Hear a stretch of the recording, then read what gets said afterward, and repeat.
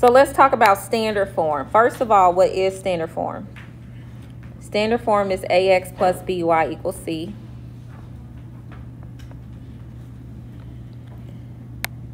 You have to have all whole numbers.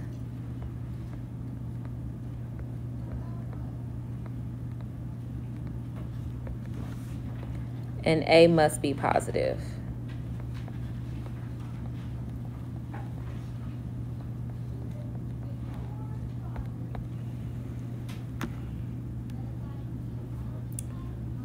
So that's the two rules you need to know about standard form. So what you're going to do is you're going to move this across. When it moves across, if it's negative and I move it over, it's going to change to what? Positive. So you're going to put a positive 3 over 2x plus 1y equals 4. And then what do you have to multiply this equation by to get rid of the 2? 2. By positive 2. Go ahead and multiply this entire thing by positive 2.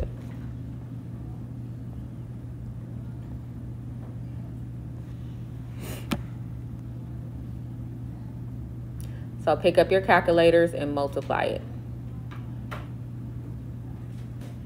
And I am going to have the answer key posted, so I'm not going to go through every question.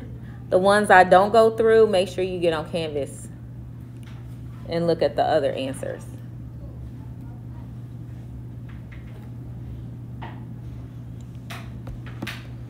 So you should get 3x plus 2y equals 8. That is your equation in standard form.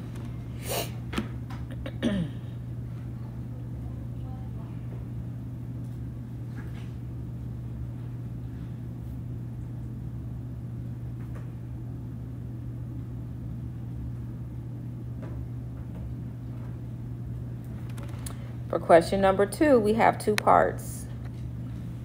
First step, to write an equation in point slope is y minus y1 equals m times x minus x1. And you have 3 numbers that you have to substitute in. Your x,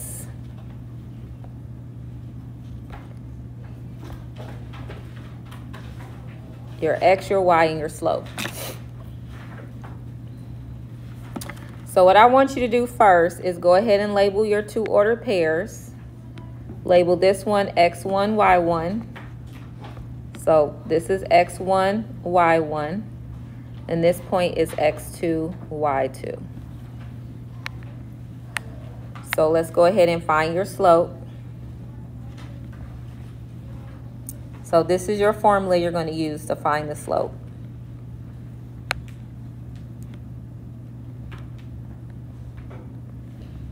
Go ahead and find the slope. Using those 4 points, find the slope.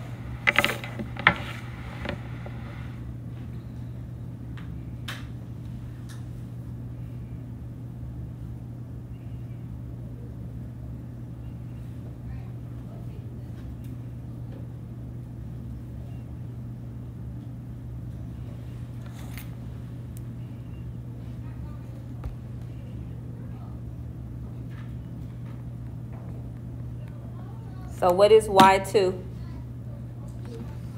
Y2 is 6 minus y1.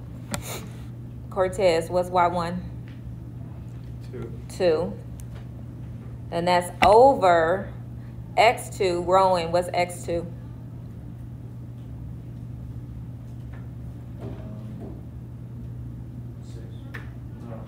4. Minus, Ricky, what's x1? What's x1? -3. Whenever you see 2 negatives, it changes to a positive. So that would be 6 minus 2 over 4 plus 3, which is 4 over 7. That's your slope. So now we're ready to substitute in.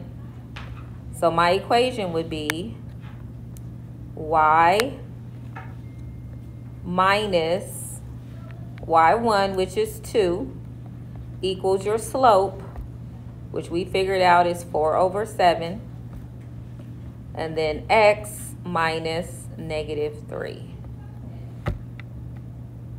And what happens when you have two negatives together? What does it change to? Addition. Good. So the final answer I'm looking for on the test would be y minus 2 equals 4/7 times x plus 3.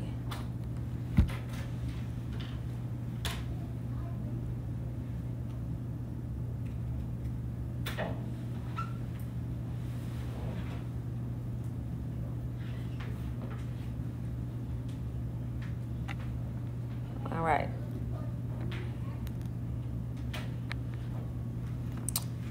Let's look at question number 4. Go ahead and match. Which equation is standard form? Which one is point slope? Which one is slope intercept? So figure out which one is A, which one is B, and which one is C. So that's just matching. Match the equation with this form.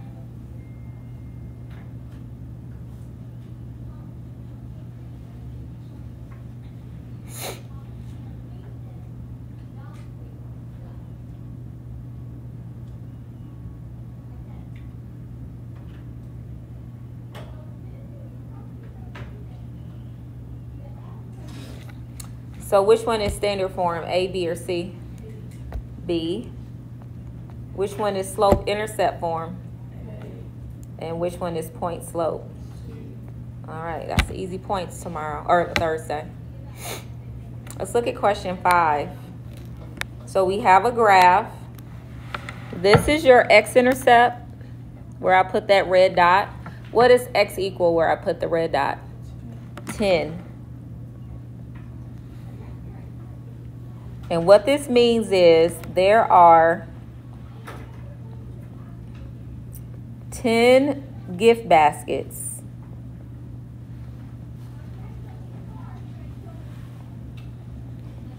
when, and what does y represent? What does that say? Chocolates remaining. When there are 0 chocolates remaining.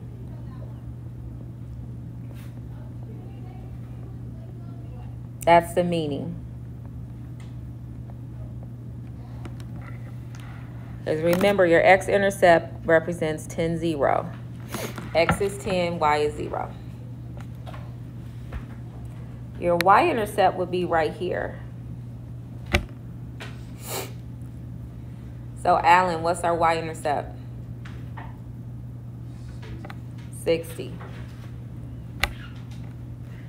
So that means we have 60 chocolates when there are how many baskets? 0 baskets.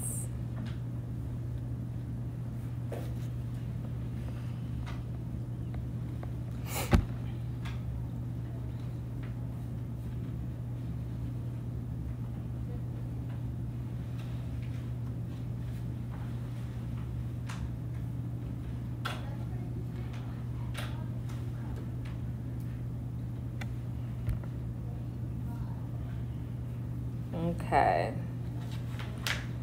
Let's look at number 6. 6 is slope intercept form, so that would be y equals mx plus b. Kind of skipping around a little bit. And when you see this on the test, you just have to solve it for y. So for this first one, I'm going to subtract. So right now, this is what we call standard form. This is standard form, and I want to put it in slope intercept form. So what I'm going to do first is subtract the 4x.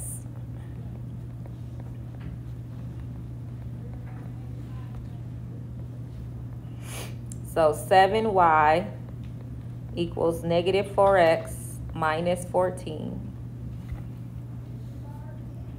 And then what do you have to do to get rid of that 7? Divide everything by 7. So your equation would be y equals -4/7 x minus 2. And on the test, you have to tell me the slope and the y-intercept. So go ahead and add that. Fill in the blank. What number is the slope? What number is your y-intercept? Remember, the number in front of x is your slope. So that would be -4/7. And your y-intercept would just be -2. All right, go ahead and do number 8 by yourself.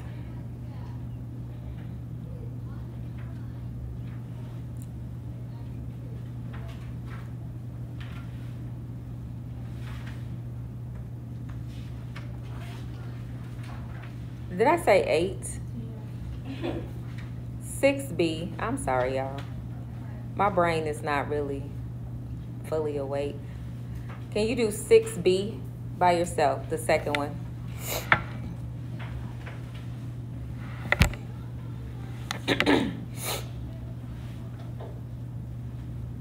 So you're just subtracting the 8x and dividing everything by 4. That's your 2 steps.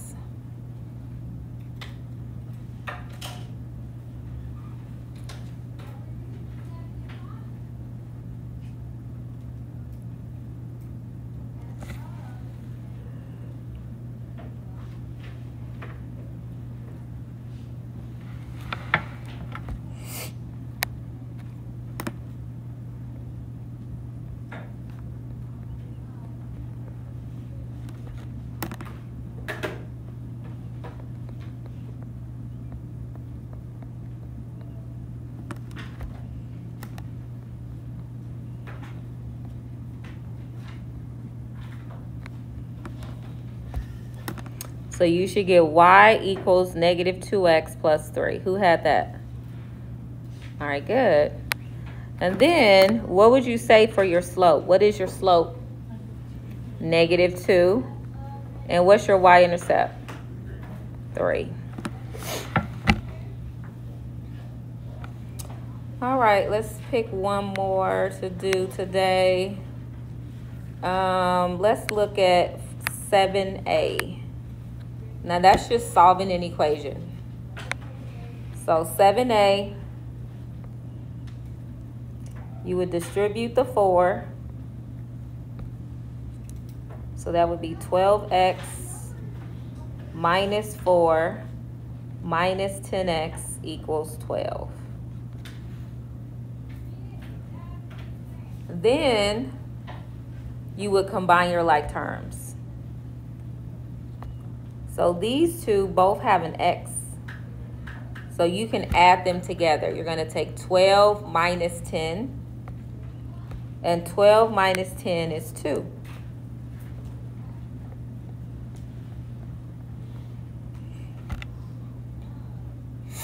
Now what are you going to do? Add the 4. Good job.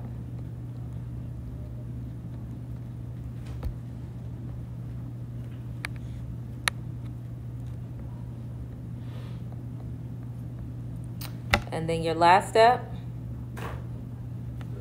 divide by 2. So what's 16 divided by 2? 8. Now for an absolute value, so we'll skip down to C. That's a little different, because when you see that on the test, then you have 2 answers. So let's do C and then we'll end there. You can use the rest of the time to finish your study guide and to either finish homework 3 or finish your study guide. All right, so the first thing you want to do is you have to get this by itself. So I'm going to start by adding the 5. Let's add 5. So that would be 2 times the absolute value of x minus 3 equals 14.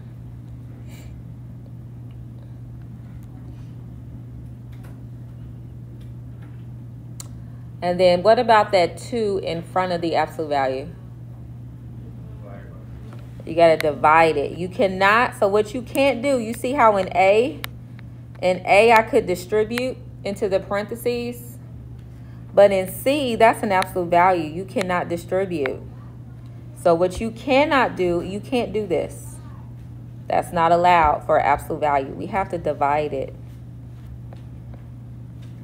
So we have the absolute value of x minus 3 equals 7. Because it's an absolute value, we're going to break it apart to 2 equations. My first equation would be x minus 3 equals positive 7. And my second one is x minus 3 equals what? Negative 7. Go ahead and solve it. So I'm looking for 2 answers. So I'm adding the 3. And on this one, I'm also adding the 3. So go ahead, pick up your calculators. Figure out what 7 plus 3 is and negative 7 plus 3.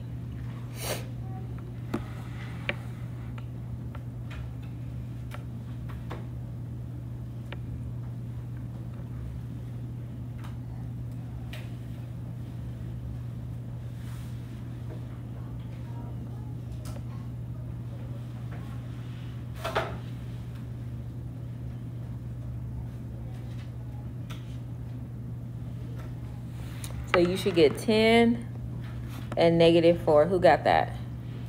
And that would be your 2 solutions. All right, so what I recommend you all do, if you haven't already, is do question B and question D. And also do question 1B. Tomorrow we'll do question 3. Yeah, we'll do question 3 tomorrow.